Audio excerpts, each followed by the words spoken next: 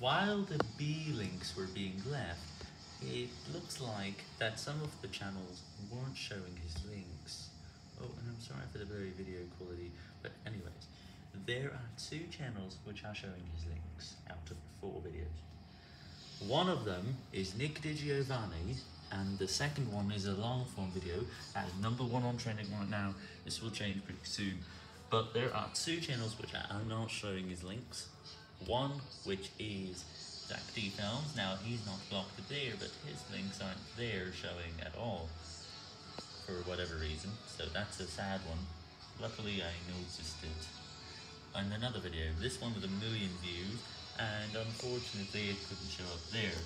But this luckily means we still get an extra view every 2 minutes or so.